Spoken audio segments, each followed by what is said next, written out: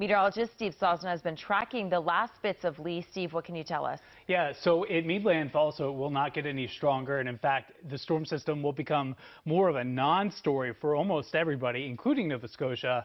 But they are still taking the brunt of it at this hour. Our surf, though, at the Jersey Shore, the Delaware beaches, the Maryland beaches, which has been just so churned up, will start to relax as well here over the next couple of days. There is a look at Lee, big pinwheel, but as you can see, it's kind of lopsided. All the rain on the western end of Lee. Very little to any rain on the eastern side of the system, which is usually the stronger side. But despite that, this storm system, we're going to tuck this away to bed here, and no longer will we be using the name Lee for a long time. So that's certainly some good news. We have high pressure now centered over top of us, but that high pressure area will be sliding on to the east. And so that will allow our next weather system off to the west to move in here. And the arrival time probably late tomorrow morning and into tomorrow afternoon. Hard to believe after that blue sky. Look behind me. You can barely see a cloud in the sky. Later on tonight, some of those high clouds will be moving in, and then by tomorrow, those clouds lower, thicken, and some afternoon showers are certainly likely tomorrow afternoon into tomorrow evening.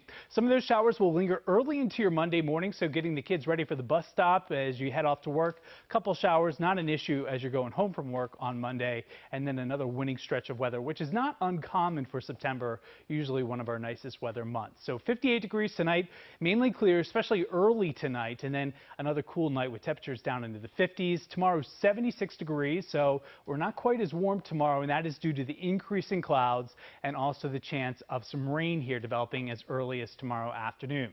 That's our best shot of rain here in the next 7 days. We've really kind of bumped this chance up over the last few days as the system has definitely shown more potential. Lingers around into early Monday morning, and then it's out of here by Tuesday and Wednesday. Orioles game, of course, happening here tomorrow afternoon. I'd kind of start planning in your head for a postponement. I mean, maybe they try to get this in, but it's going to be tough here. This rain looks pretty persistent. I don't see many gaps in it. So just keep that in the back of your mind here. Don't be surprised if they end up having to postpone that game. 76 degrees here on your Sunday in the Inner Harbor, 73 Catonsville, 72 Cockeysville, 76 in Severn. In terms of your rain chances tomorrow, you can see dry early on. So if you want to get that morning run in, good. Morning services look good.